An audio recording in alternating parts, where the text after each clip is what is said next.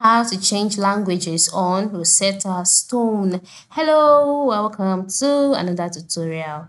In this tutorial, I'll teach you how you can change languages on Rosetta Stone. It is very simple, so kindly follow along. The first step is for you to log in into your Rosetta account, just like I have done here.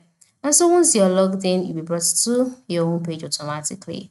So on this page, the next step would be for you to move to the top left corner of the screen where you can see the language that you're learning currently, and then just click on that.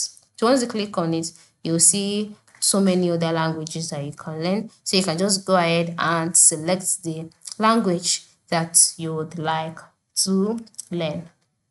So currently I'm learning German. So I'm Dutch, sorry, so I can just change it to German and then wait for the page to load. Okay. And then as you can see, the language has changed just like that.